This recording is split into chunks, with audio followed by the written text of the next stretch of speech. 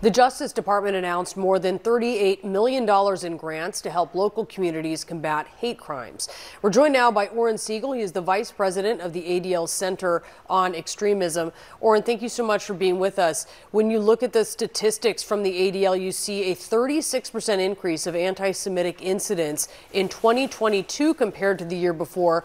And I'm sure that you were expecting 2023 to pale in comparison based on what you've been seeing. I mean, if what we're seeing since the massacre on October 7th is any indication of what the total number for this year will be, this is going to be another all-time high. We've already documented a nearly 400% increase in anti-Semitic vandalism, harassment, and assault reported to us since October 7th in comparison to the same time frame last year. Hamas is aware that anti-Semitism is on the rise. We're talking about it in the U.S. It is especially pronounced in Europe as well. Do you think that Hamas is exploiting that this is part of why they chose this moment?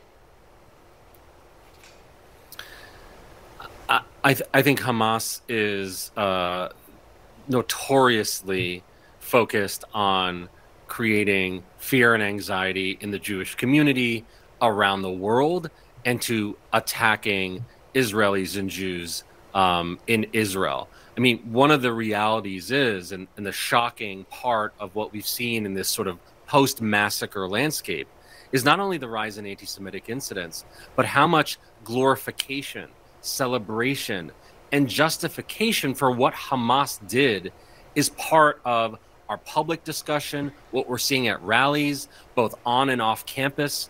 I mean, is it any surprise that anti-Semitism is increasing when people are lauding the acts of a terrorist group who just massacred 1,400 people?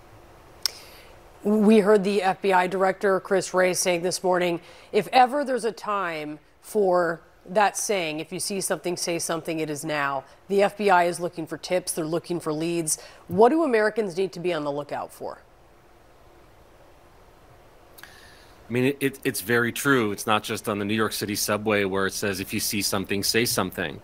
If people are identifying the type of language online, they should report that, not only to the platforms, but to law enforcement if there's a threat there. I mean, even at ADL, in our Center on Extremism, where we are tracking extremists in the darkest spaces all the time, we have seen, for example, a nearly 1,000% increase in threats specifically at Jews, Israelis, and Zionists on a platform like Telegram. And so the more that people are engaged in online spaces and trying to tell the difference between disinformation and facts, the reality is we are also seeing these threats on more established platforms, and people should report it to law enforcement. We don't have a luxury to ignore any of these threats. They're raising the alarm. You hear that today. They're on Capitol Hill.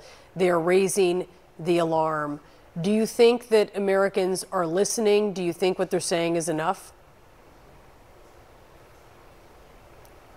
I mean, the reality is the spikes that we're seeing, not only in anti-Semitism, but other acts of hatred around the country, I think it's only the beginning.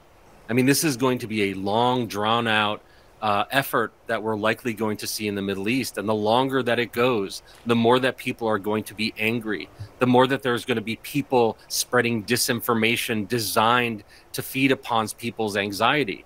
And so we know that this spike is probably going to continue. So it's critical that our law enforcement agencies, that the administration is saying we are going to double down on making sure that communities are protected.